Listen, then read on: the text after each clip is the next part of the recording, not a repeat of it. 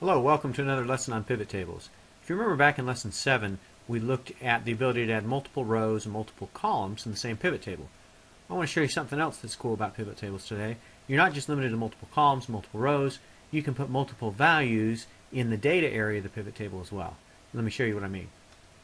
I played a little bit with what we left off with. I've got our 5 clinic physicians over here and the 5 E&M levels of the new patients that they've seen over here. And what I want to do is I want to compare those E&M levels to see, does one of my physicians bill a higher percentage of level 5 or level 1? And it's hard to tell by looking at these raw numbers alone, because if you look at Dr. Cezanne, it looks like he's low, but then, well, he's the lowest of the 5 physicians as well. Here's the way to do it. If you click inside the pivot table to get back to our pivot table field list, you'll see down here I'm counting patients. What I'm going to do is I'm going to drag the patient field down here again. And sure enough, I'll move this out of the way so you can see, I'm counting patients, 59 and 59, 107, 107. I've just replicated what I had there. Now what I'm going to do is I'm going to come back and I'm going to do value field settings, and I'm going to look at show fields as, and instead of doing it normal, I want to show, I'll show you a few of these options. You can do the percentage of the row, percentage of the column, percentage of the total, percentage of the overall, and what we're going to look at is percentage of row, because what I want to know is, as I go across and look at each physician, I want to know what percentage of each of their codes fall within level 1, level 2, level 3, level 4, and level 5.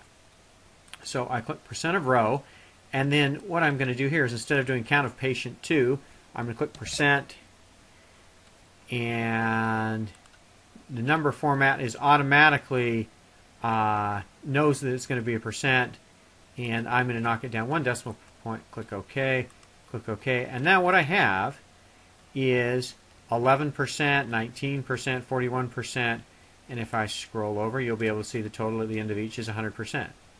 And if you find, hey, that's a little bit hard to read, what you can always do is drag the count back out of the table, and now I'm only looking at percentages.